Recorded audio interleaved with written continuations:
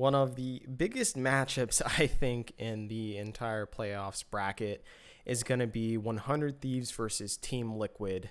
Now, going into this, it's kind of crazy because Team Liquid is looking incredibly strong. It looks like they really don't have a weakness right now. They've brushed up their early game, deficits that traditionally Team Liquid is supposed to have, and they're supposed to be this kind of long con team. And then you look at 100 Thieves and the fact that they were having a slump in the very end of summer and as far as the regular season, and then they come into playoffs looking really strong against Evil Geniuses, especially Closer and Ssumday. So this is going to be a really fucking good matchup. I think we're in for a really good treat. I think Santorin is playing like a fucking beast, and it seems like just because he hasn't been playing with the main roster for a while, that doesn't mean that he doesn't have incredibly good synergy with all these players, which is kind of ridiculous to even postulate. And then you look at Core JJ, it's like, well, yeah, we got the old Core JJ back, who's making plays around the map, who's looking absolutely fucking sick throughout this whole playoffs. I think he's been the best player on Team Liquid by far when it comes to, encompassing all of the series that they played so far. And so really, we're looking for a banger series. Now, I want to go, obviously, traditionally through lane by lane to tell you which matchup I think is good or bad in terms of who's going to win or not. So we're going to start with the top lane traditionally, which is Ssumday versus Alphari. Now, these players, at least when you look at maybe their type of pedigree, you would probably edge that out to Ssumday, right? He's just a more experienced player. He's been playing for longer, and, he's fucking won LCK. But we're not going to go on the historic reference because I don't really think that matters at this point because of just maybe the confidence of both players. I think are on par with each other. The ability to brush it up when it comes to playoff matches, it looks to be just very even. So I'm not going to give any edge when it comes to just the mentality aspect necessarily.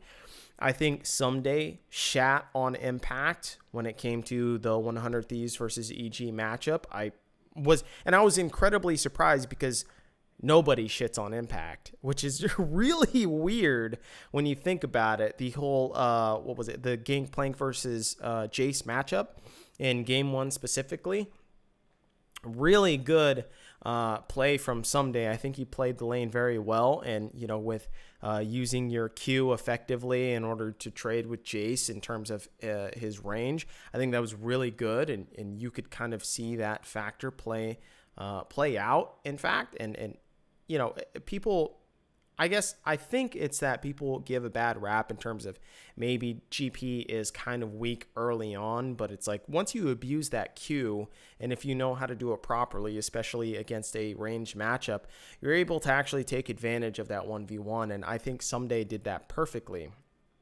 With that said, Alphari also shat on Huni. So you have these two different players that play incredibly well, can dominate either opposing top laner, but problem is I think Alphari has done that more consistently than Ssumday has. We've seen historically, at least within this split, that Ssumday hasn't been performing that well, and you wonder if that's actually going to come up later on as we figure out this Team Liquid versus 100 Thieves matchup. So I would actually edge it out to Alphari. I just think on top of that, Team Liquid are far more comfortable playing towards topside, playing towards Alphari, versus with Ssumday, they actually haven't been playing towards Ssumday a lot at all this entire season, in fact, and they've only been playing towards him recently within playoffs, and you could see that with the Evil Geniuses game, but even not to the degree that Team Liquid are actually doing, and the fact that they're investing a whole lot of resources, especially if you notice the difference between Huhi and Core JJ, is the fact that Core JJ is up top lane way more than Huhi. And so you have to see that there is this kind of counterbalance, in fact, when it comes to this top lane matchup, which is why I give it to Alphari and to Team Liquid. I just think they have the better top laner just overall, but just the whole team dynamic makes it more so click for me in terms of that. So that's what I think is going to be the big deciding factor, especially within the series. But certainly for the lane aspect, I think Team Liquid have it hands down, and Alphari has it as well too. Now, it gets a little bit more complicated when we go over to the jungle role, because you look at Closer versus Santorin. I think there's a really big clash of styles when you look at these two players, because Closer is a type of player that can take over games. He's very smart about how he spends his resources towards any particular lane at any given moment, and he's able to look for the advantages that may be possibly gained through ganking a particular lane. It doesn't look like he's actually controlled by his own team. It looks like he makes his own decisions based on what he think is best in terms of like gank potential for particular lanes, in fact, which is why I see Closer as more of an overall kind of team jungler, in the sense, not in the sense that he gets pushed around, but in fact, he determines which lanes are gankable and which aren't. And it kind of spreads the love in that sense, rather than the fact that he goes into the game with an idea of what lane he actually wants to tackle specifically, which brings my point to Santorin in the fact that I think he's doing this more and more in that Santorin, he's ganking one particular lane, which is what I actually like, is that he's ganking top lane quite heavily, and he's putting a heavy amount of resources into top lane, as well as a little bit mid lane, just so maybe, I don't know, Jensen doesn't tilt, or if Jensen is able to pop off, which he is clearly able to do, and if you give him that little advantage, he might actually be able to push that to the bounds of the universe. So I think that is one cool thing about Santorin's type of play, is that he's able to hone in on a particular lane, which is why I say that this is a clash of styles. And not only that, but I think Santorin is also great at cross maps. Something, funnily enough, is what Xmithy was one of the best players, I think, of all time in North America that was able to do, was cross map plays, and he figured out where to be at the correct moments at the right time, depending upon the enemy movements of the enemy jungler. I'm not going to say that Santorin is actually as good as Xmithy when it comes to that, but it should be noted that Santorin is actually good at cross map plays.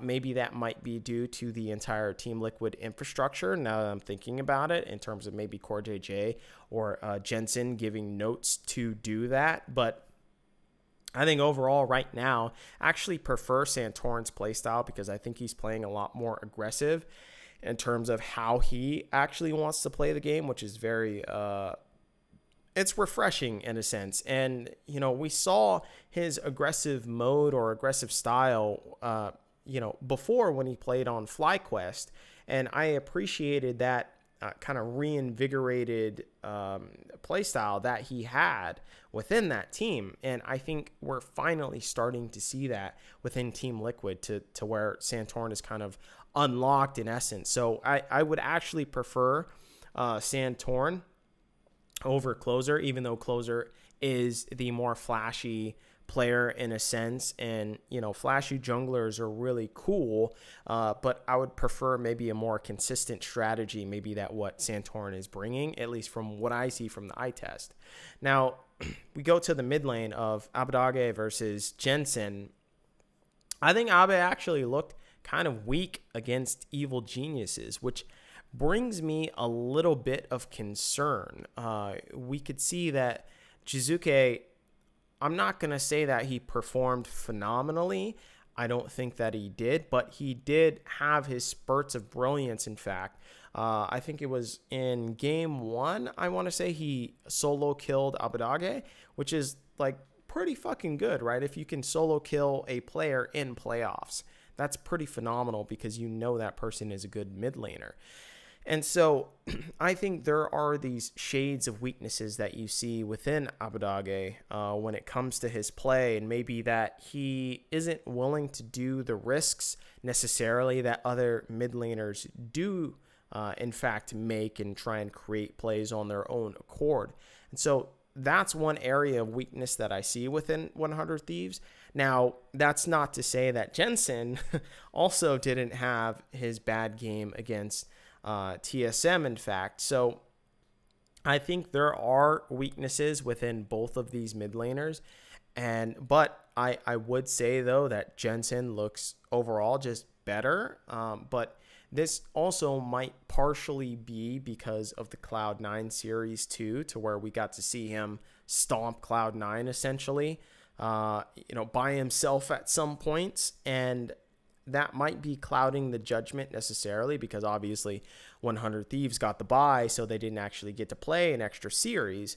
But with that said, I think that was very good for Jensen's confidence and the fact that now he knows that he's got his mojo back, or rather that he can dominate games or dominate mid laners again. And so I think maybe we'll see some of this going into 100 Thieves matchup, and the fact that if he perceives Abadage as a weaker mid laner, then I think we'll actually see him play a little bit more aggressive, call for more jungle attention, which is why I would put this mid lane matchup more in Jensen's favor.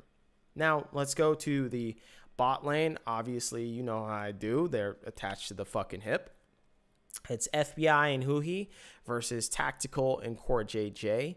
I really think that FBI and Huhi are actually playing pretty good, in fact. They have synergy in terms of when Huhi wants to roam. FBI doesn't do anything too fucking crazy.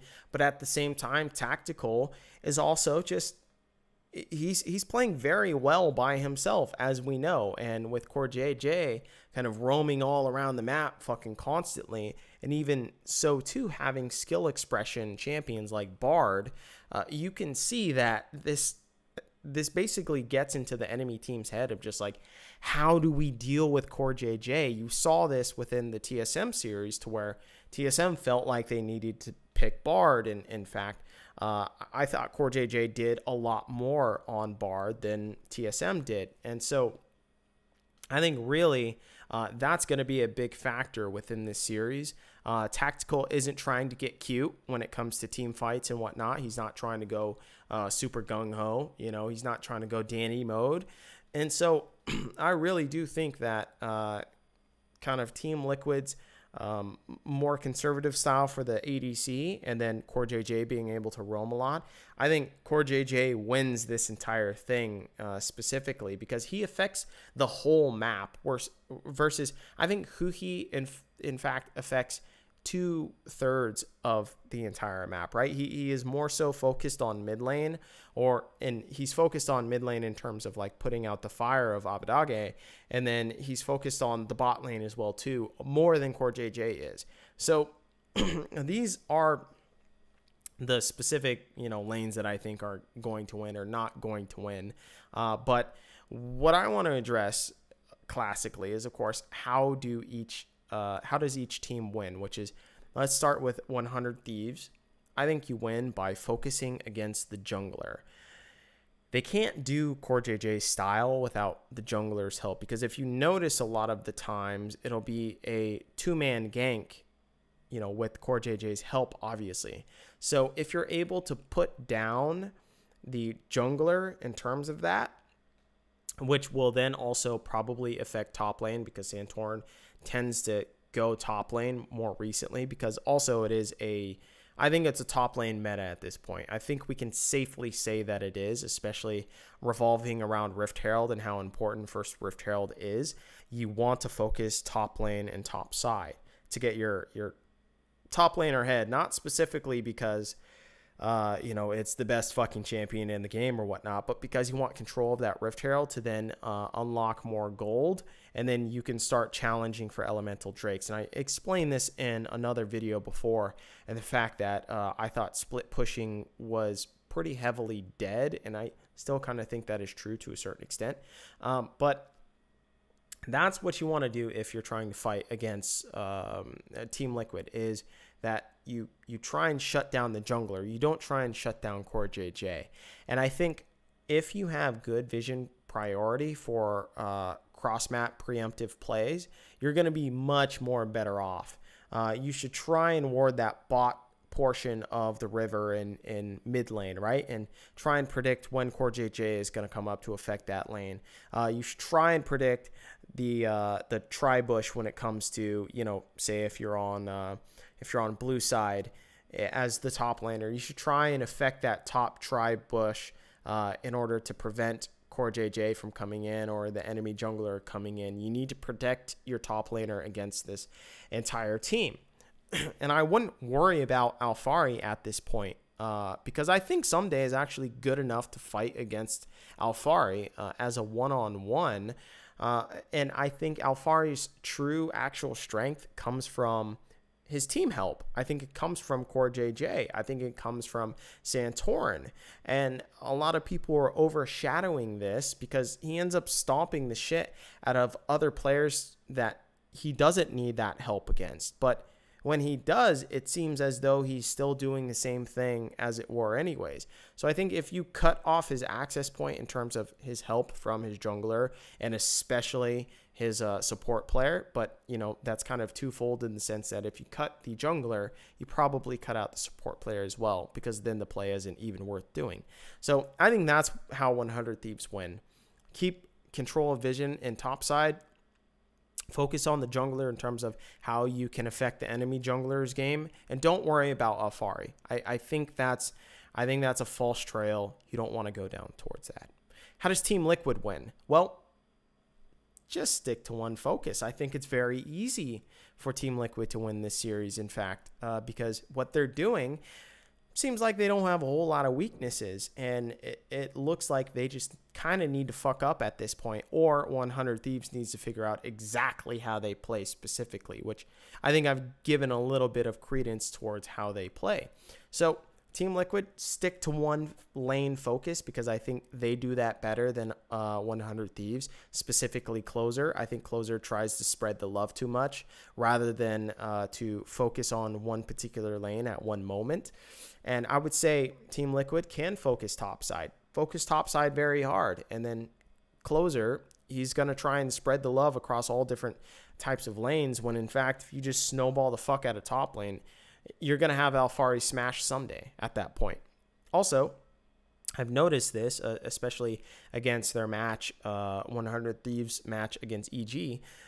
Take advantage of who he's late roams. He's late to the party oftentimes. And Core JJ, we know he's early to the fucking party. He shows up with, with the keg, and he's all ready to fucking go. So he's ready to do keg stands. So yeah, just be prepared at least, or keep proactive when it comes to the map in terms of getting more members to the specific play that you want to do, because 100 Thieves are generally kind of late towards the play that they wanted to do, or rather the play that they want to prevent from the other team. So overall, I think this matchup is going to be a 3-1 into Team Liquid.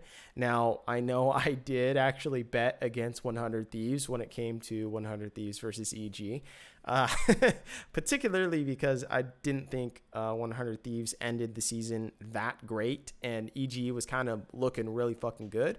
But TL is looking really fucking good. So am I the curse? Am I, going to big up Team Liquid in terms of being their downfall? Who knows? But I think Team Liquid actually got this, just from a fundamental play style discrepancy when it comes to just these teams' play styles clashing, specifically both the junglers and the supports.